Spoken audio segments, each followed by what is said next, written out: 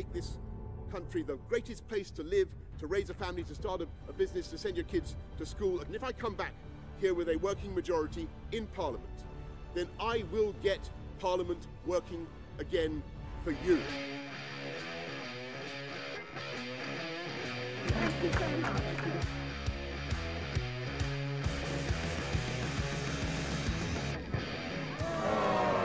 Hello, Mrs. Hunt. This is Boris Johnson here. How are you doing? Oh, hi. Who is it? It's carol singers. Well, I got in trouble for being filmed keeping the tea bag in. What would you say to someone who's wondering who to vote for in this election? I would say it is a very, very simple choice. We can do one thing that no other party can do at this election. You know what it is? You know what it is? I thought you might know what it is. No flies on you. We can get Brexit done. Now, in a few moments, polling stations across the United Kingdom will close, the voting will be over, and we'll be able to reveal the result of our exit poll. That's our first hint of the possible result. So, as Big Ben reaches 10 o'clock, we are standing by with those crucial exit poll figures. Here they are.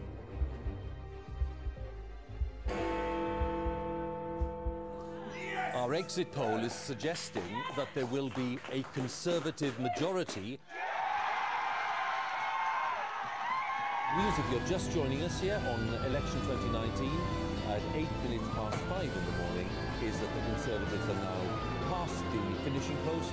They have won a majority in this campaign, and that is the formal result for us.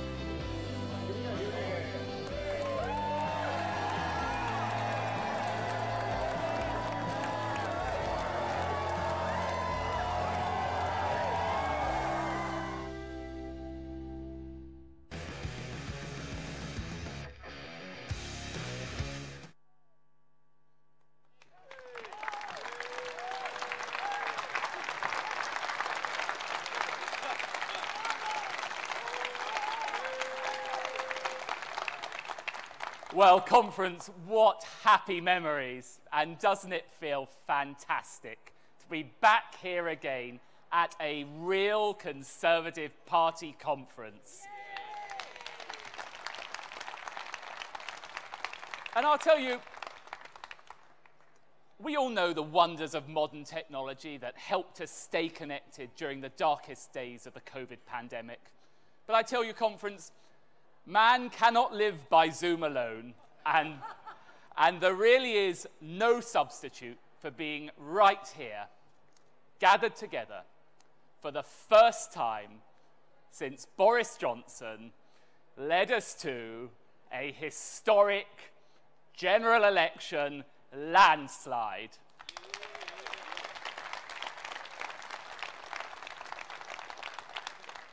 And thanks, conference, to all of you. You made it happen. And of course, to my brilliant predecessors, James Cleverly and Amanda Milling.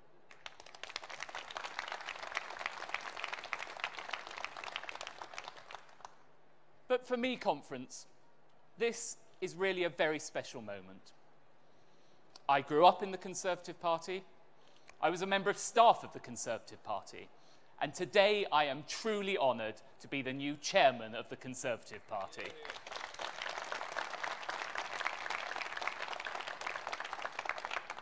But I'll tell you why. Not just because we're the oldest and most successful political party in the democratic world. Not just because we have led this country through some of the most significant events in its history.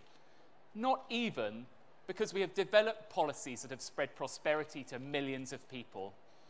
It's because I know, and you know, that this is a fundamentally decent party.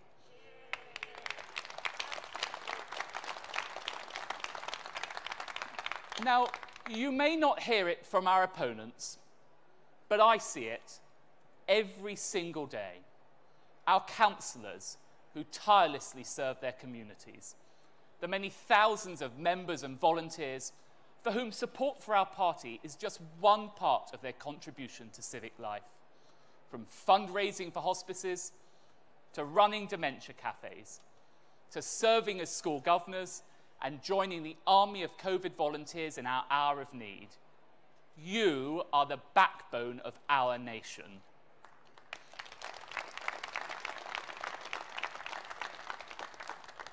And our service is shaped by our values. We believe that everyone deserves the best possible start in life. And that means a decent education, like the one I was fortunate enough to receive from my local state school. That means decent healthcare, free at the point of delivery, from which my family and I have benefited time and time again, thanks to our fantastic NHS. And that means decent opportunities to live and work in safe and pleasant communities.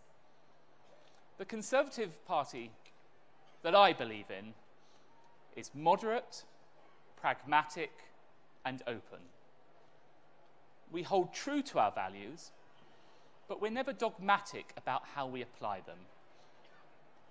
And to be an effective party of government, we have to translate these policies and these values into government and to deliver on them. Put simply, we have to get on with the job. And we're doing that with education, where bold reforms initiated by Michael Gove have transformed our schools.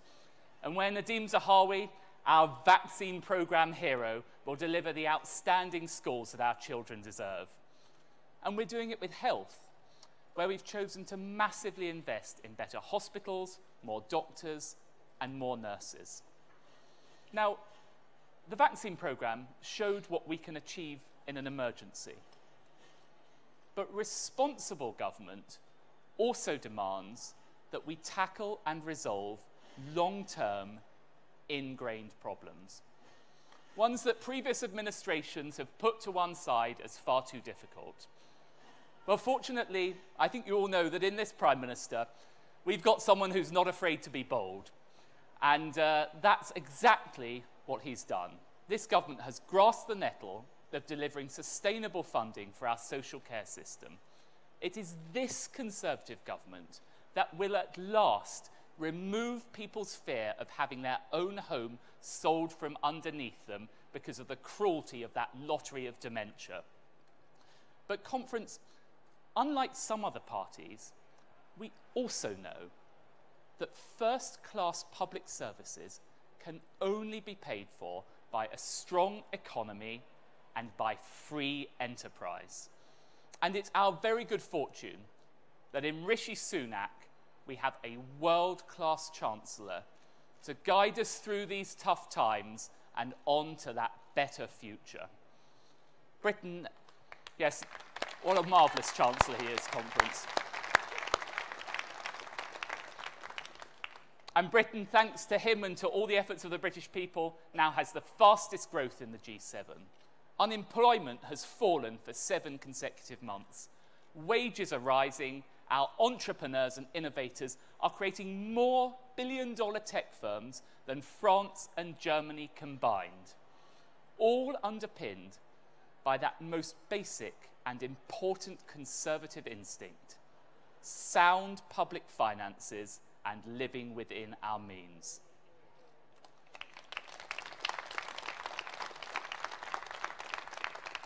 This conference is a Conservative government delivering on the people's priorities.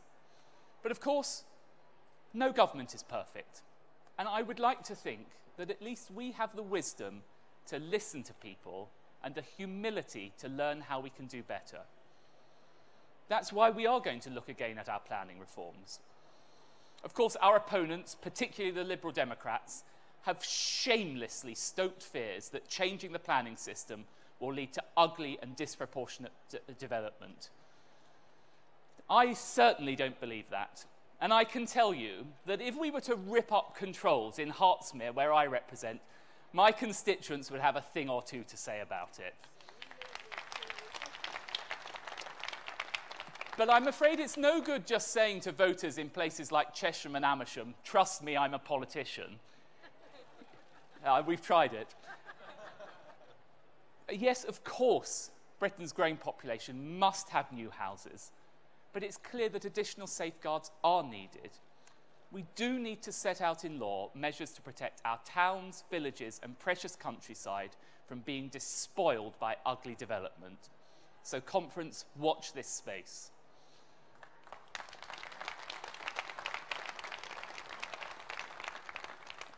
But, conference, questions about our values run much deeper than that. Do we believe at heart ours is a decent country? A country of rule of law, democracy, and freedom, where people who work hard, do the right thing, can get on in life and provide for themselves, their family, and their community, where genuine problems and injustices are tackled with energy and good faith. Now, my answer, and I'm sure I know your answer, is a resounding yes.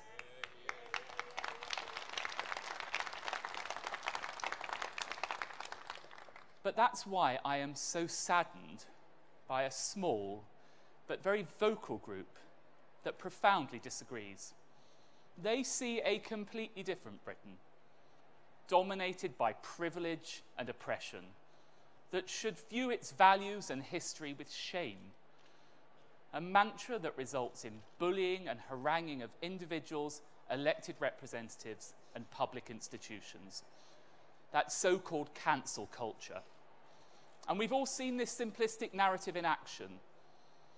Divisions are heightened, statues torn down, history rewritten. But conference, I'm afraid it's actually much worse than that. Anyone who dares resist this argument, anyone who objects to this woke aggression, is branded as instigating culture wars. It's quite extraordinary. Like our Equalities Minister, Kemi Badenoch, who has suffered relentless abuse from the left. Kemi, we are with you all the way.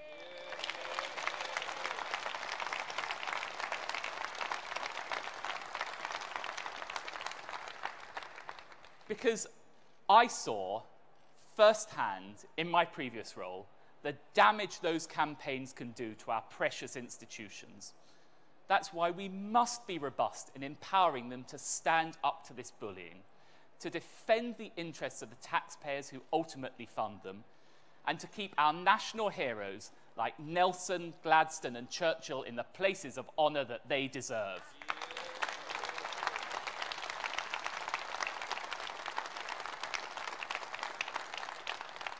Now, you might imagine that a responsible opposition party would be only too keen to demonstrate to the British people that it is on their side against this argument. But I'm afraid that actually the opposite is true. Today's Labour Party has got woke running through it like a stick of Brighton rock.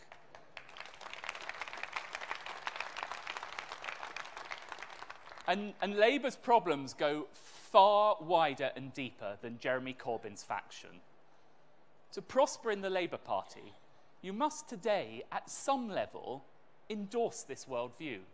Now, previous generations of Labour leaders, activists, and voters would have looked in dismay at what Labour has become. It used to be the party of the workers, proud, patriotic, and practical. Men like my grandfather, Harry Dowden. Red Harry, as he was known, worked in the rail yards of North London and was a trade union rep for the National Union of Railwaymen. He was actually a Labour man through and through. His worldview was forged by the Great Depression and the war, but he was also a patriot. He loved Shakespeare and he loved reading about history. And conference, if you want to know why Labour Party lost the last general election so very badly, it is because so many of the children, grandchildren, and great-grandchildren of people like Harry Dowden in communities up and down the country believe that Labour has turned its back on them.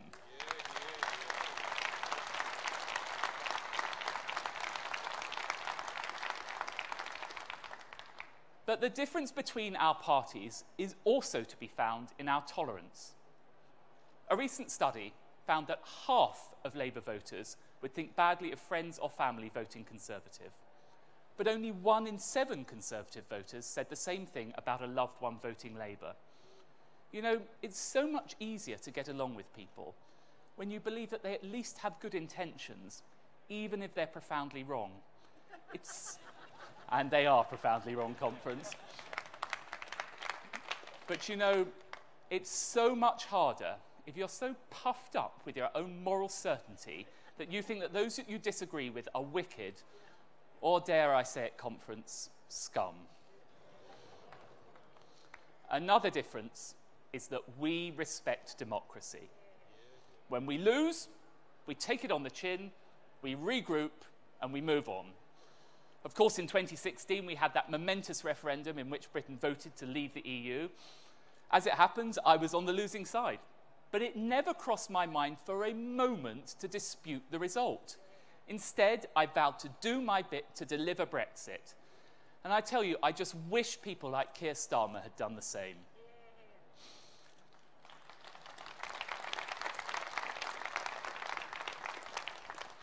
And I also want to tell you this, Conference.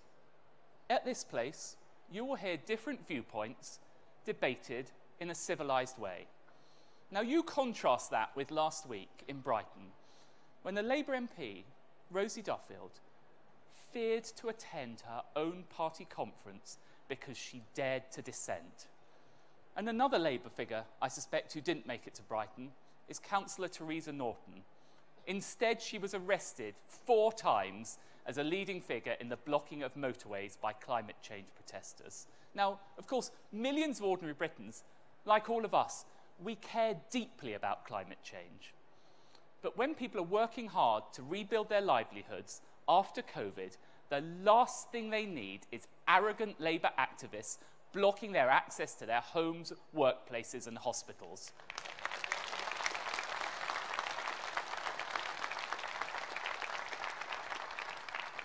But don't worry, Conference. I can assure you our fantastic Home Secretary, Priti Patel's new policing bill and powers will curb these irresponsible antics.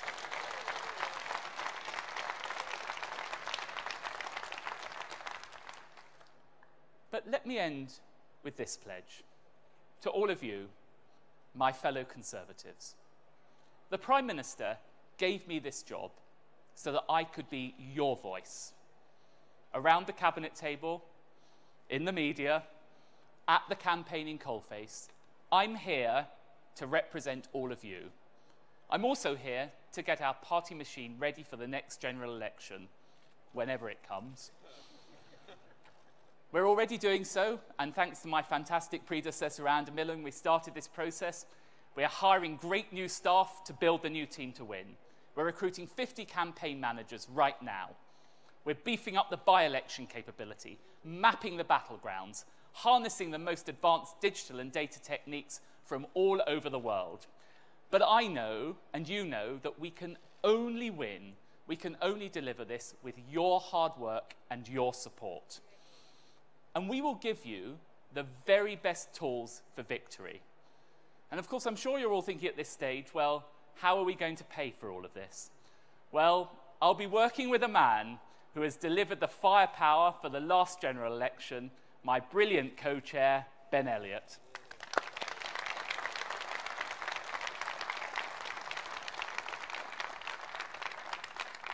And Conference, we'll do this, not just for our party, but for our country.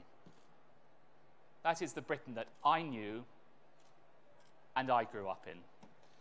It's the same Britain that is admired around the world.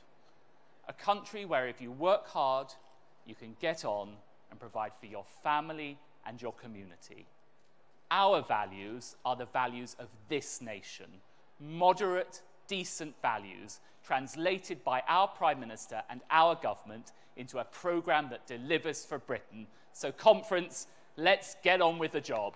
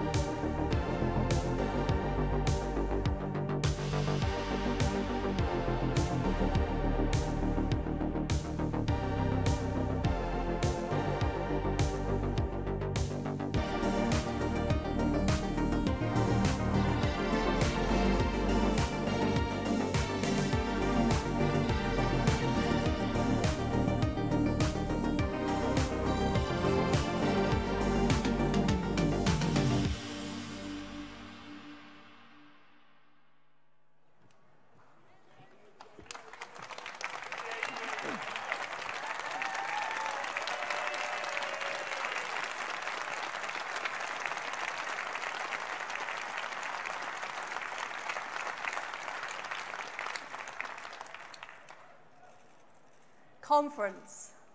It's an honour to be appointed Foreign Secretary.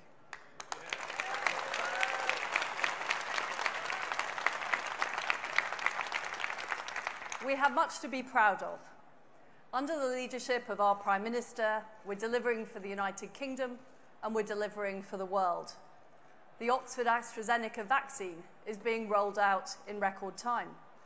It's being produced in countries from Mexico to India to the benefit of people across the globe. We're striking new trade deals around the world, championing innovation and enterprise and supporting development. Britain has always been a lodestar of freedom and democracy. But these freedoms need to be advanced, particularly at a time of immense global change. The democratic world order faces a stark choice.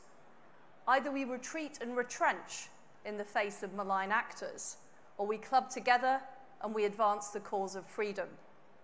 We need to rise to meet this moment, and today I will explain how our foreign policy will create a better Britain and help exert our global influence in the fight for freedom. My vision is to strengthen our economic and security ties in order to build a network of liberty around the world. We will have a positive, patriotic, proactive foreign policy that expands our trade routes, strengthens our security partnerships, and supports development. We want to trade with and invest in more countries to our mutual benefit, which leads to freer and wealthier societies, aligned to the cause of liberty, spreading the human rights and the values that we believe in. We must win the battle for economic influence, and this starts with forging closer ties with our friends and allies across the world, including the G7 and NATO, our Pacific partners like Australia, Japan, and Mexico, the great democracy of India, and our friends across the Commonwealth, Israel, South Korea, the Gulf states, those countries who escaped the USSR and fought for freedom, the so-called Visegrad Four and the Baltic Three, and of course, our vital strategic partner, the United States. Conference. We can only challenge malign actors from a position of strength, and we will deliver this through better security, better trade, and better development support. On security, we're striking new pacts to protect our sea routes, trade routes, and freedoms. AUKUS, our new partnership with the US and Australia, will help Australia acquire nuclear-powered submarines to defend their territorial waters. We're in talks with Japan about better military access and operational support between our two countries. We want closer security ties with key allies like India and Canada, who we can collaborate with to fight in cyber and improve our defence capability. And we're demonstrating all of this through the visible armed presence of our carrier strike group. We're spending more than 2% of GDP on defence, the biggest since the Cold War. I want our allies, from the Baltic to the Tasman, to know that Britain stands with them and that together we will stand up to our adversaries and promote the cause of freedom.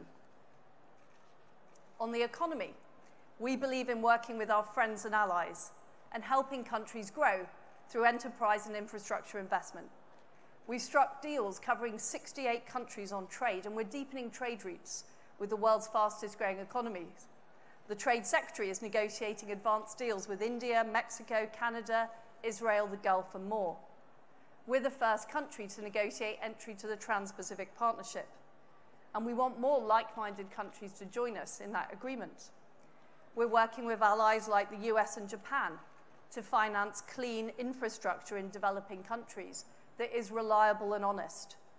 This will boost jobs and growth here in Britain, and it will mean those countries are not subject to strings-attached agreements with autocratic regimes. We're working on new tech deals with the US and Singapore because we want global technology standards to be shaped by freedom-loving countries, not by authoritarian regimes. On development, I will be focusing on women and girls.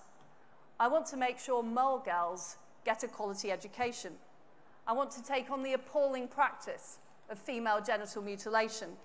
And I will make it my mission to end the abhorrent use of sexual violence in wars around the world.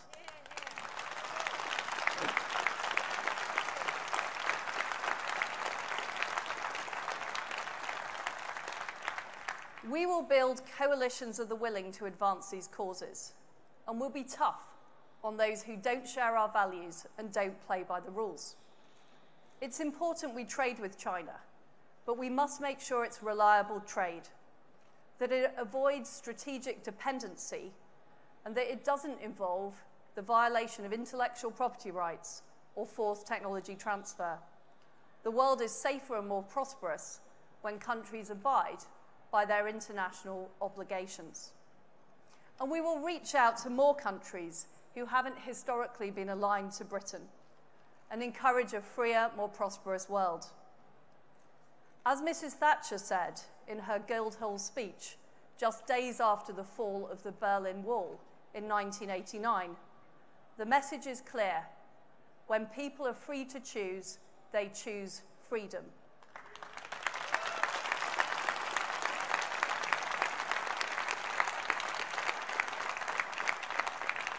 And we need to give countries across the world that choice. The freer a country is, the wealthier it is. The more secure it is, the greener it is. It's less likely to harbour terrorists and radical fundamentalists. It's less likely to have huge migration outflows. And it's less likely to go to war. Freedom enables businesses to flourish. It enables people to flourish. It enables girls and women to flourish. It's the best way to influence the world and to tackle the great issues of our age. It's also the way that we will build a more competitive, more confident Britain. Deeper trade links mean more jobs in the Scotch whisky industry, the car industry in the northeast, the tech industry here in Manchester. Our AUKUS agreement will make Britain safer, and it will create hundreds of jobs from the shipyards of Govan to the factories of Tyneside. Our new cleaner, greener investment into developing countries will mean more jobs for British architects, engineers, and technologists.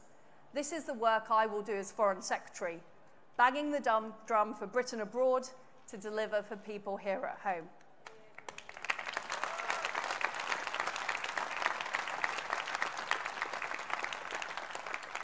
Britain has always been at its best when we've been an outward-looking, confident, optimistic nation, confident in our ability to compete and lead. This is the Britain I want us to be, patriotic and positive. That is why people voted for our Prime Minister, Boris Johnson, with such an overwhelming majority in 2019. And it is a fundamental point about Britain that the Labour Party has never understood. People want to feel proud of their country and their local area. They want to see Britain doing well on the international stage. They're fed up with the talk of decline and the sneering about our place in the world.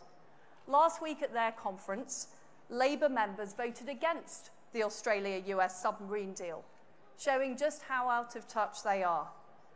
I know that other countries have huge trust in Britain and they want to work with us. They're enthusiastic for everything from our Premier League to our music to our brilliant products like our cars, fashion, and food. We're a great country, a successful, modern, liberal, free enterprise country that time and time again has stood up to despots and tyrants. We've led on the emancipation of minorities. We're one of the best countries in the world to be black, a woman, or LGBT, and we can be proud of our record. And yet, despite this, there are those on the left who believe in the moral equivalence between Britain and our adversaries. Jeremy Corbyn may no longer be leader of the Labour Party, but the same spirit lives on. And this moral relativism translates into attitudes here at home and has given rise to a creeping illiberalism that threatens our fundamental freedoms. Freedom starts at home, and we need to win the fight for freedom here in Britain. And that means as Conservatives that we will stand up for free speech. We'll stand up for a free press. And we'll give everyone across Britain the opportunity to succeed regardless of their background. We reject the zero-sum game of identity politics. We reject the illiberalism of cancel culture, and we reject the soft bigotry of low expectations that has held so many in our country back.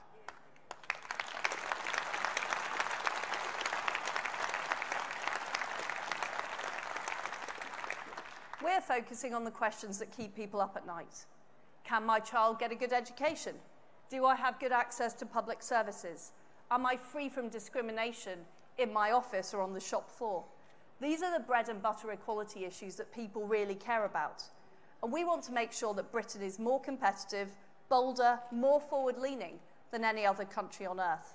And the best way to advance our aims is to deepen our economic partnerships and build this network of liberty.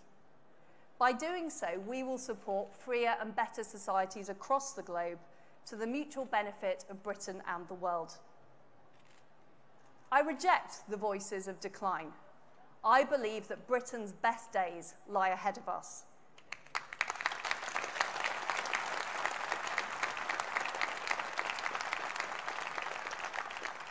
And we will put the UK at the heart of a network of economic, diplomatic and security partnerships.